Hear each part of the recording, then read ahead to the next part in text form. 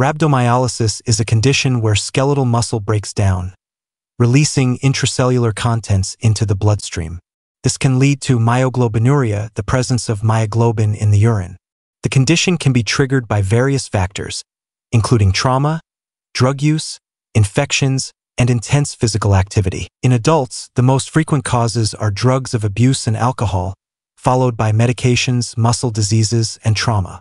In children, rhabdomyolysis is less common and generally milder, with viral myositis, trauma, and connective tissue disease being the primary causes. Patients in a coma are at risk for rhabdomyolysis due to prolonged pressure on gravity-dependent body parts. Alcohol consumption can also lead to rhabdomyolysis through muscle compression and direct toxic effects. Statin-related myopathies, including rhabdomyolysis, are dose-dependent and vary depending on the specific statin used. Infections, both bacterial and viral, can also trigger rhabdomyolysis, as can strenuous physical activity, especially in poorly conditioned individuals or those exposed to high temperatures and humidity. Pathophysiology. The pathophysiology of rhabdomyolysis involves injury to skeletal muscle, leading to the release of intracellular contents such as myoglobin, creatine kinase, CK, aspartate aminotransferase, and potassium. The final common pathway in muscle cell injury appears to be the disruption of the sodium-potassium ATPase pump and calcium transport, resulting in increased intracellular calcium and subsequent muscle cell necrosis. This process also activates phospholipase A2, vasoactive molecules, proteases, and the production of free oxygen radicals, further contributing to muscle damage. Clinical features. The symptoms of rhabdomyolysis are typically acute and include muscle pain, weakness, malaise, low-grade fever, and dark, often brown, urine. However, muscle symptoms may be absent in up to half of cases. Severe rhabdomyolysis can present with nausea, vomiting, abdominal pain, and tachycardia. Mental status changes may occur due to urea-induced encephalopathy. Swelling and tenderness of the affected muscle groups may be observed, though these signs are not always present. The condition can affect muscles locally or diffusely, with the thighs, calves, and lower back being commonly involved. Diagnosis. The most sensitive and reliable indicator of muscle injury in rhabdomyolysis is an elevated serum CK level. A 5-fold or greater increase above the upper limit of normal, approximately 800 to 1,000 international units per liter, is generally required for diagnosis. CK levels typically rise within 2 to 12 hours after muscle injury, peak within 24 to 72 hours, and then decline at a rate of about 39% of the previous day's value. Failure of CK levels to decrease in this manner suggests ongoing muscle necrosis. Myoglobinuria occurs when more than 100 grams of skeletal muscle is injured. Myoglobin levels rise before CK levels but are rapidly cleared from the plasma.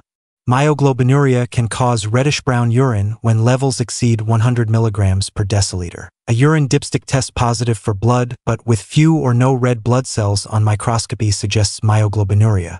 However, the absence of elevated myoglobin levels does not rule out rhabdomyolysis. Additional laboratory tests should include serum electrolytes, calcium, phosphorus, and uric acid levels to identify complications such as hyperkalemia, abnormal calcium and phosphorus levels, and hyperuricemia. An electrocardiogram should be obtained if hyperkalemia is suspected. Serum creatinine and blood urea nitrogen levels are necessary to assess for acute kidney injury. Disseminated intravascular coagulation is a potential complication, so a complete blood count and coagulation studies may be warranted. Pre-hospital care. For patients with suspected rhabdomyolysis, particularly those with crush injuries or prolonged extrication times, early and aggressive intravenous fluid resuscitation is critical to prevent acute kidney injury. Normal saline should be administered at a rate of 1 liter per hour initially, followed by 500 milliliters per hour alternating with 5% dextrose in normal saline at 1 liter per hour. Potassium or lactate-containing solutions should be avoided until electrolyte and acid-base status is known. Emergency department care.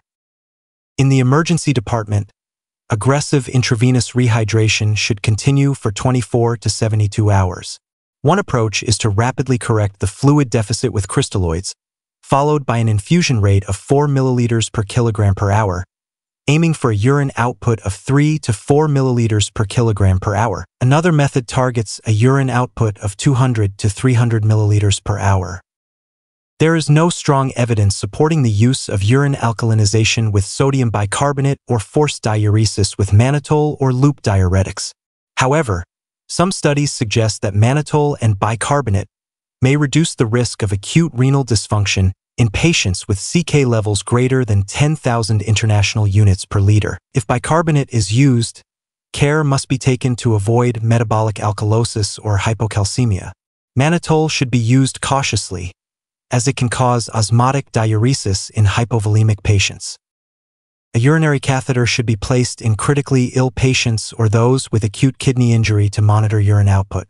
Cardiac monitoring is essential due to the risk of electrolyte-induced dysrhythmias. Hemodynamic monitoring may be necessary for patients with heart disease, pre-existing renal disease, or advanced age to avoid fluid overload.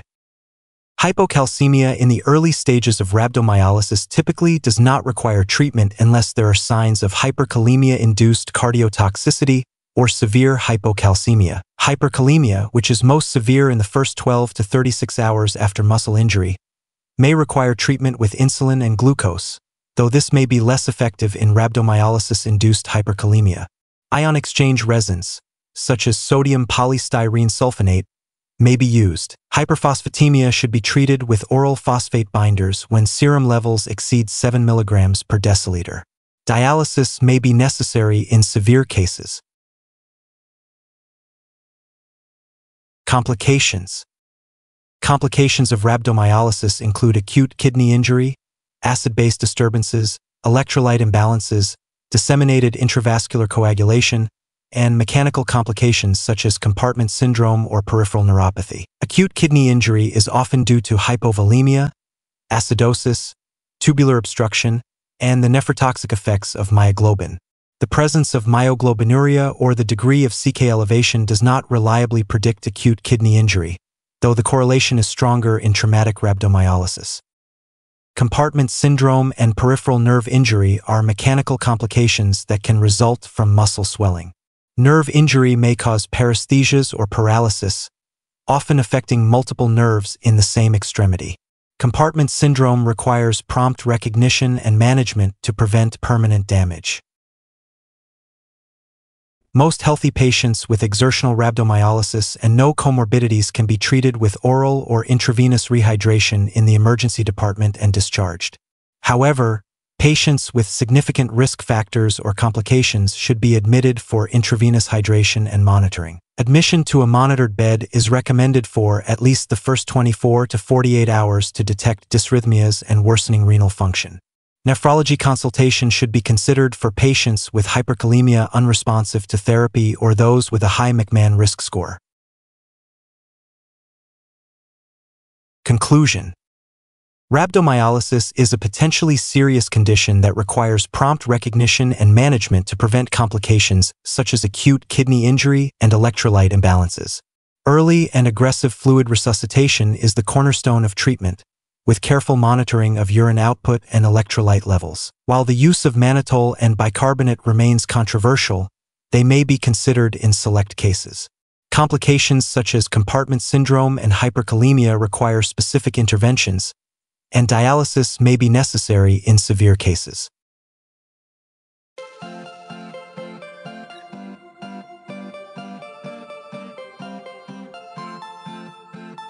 Thank you for watching. Please subscribe to our channel by clicking the subscription button. If you have any questions, feel free to leave a comment below in the comments section.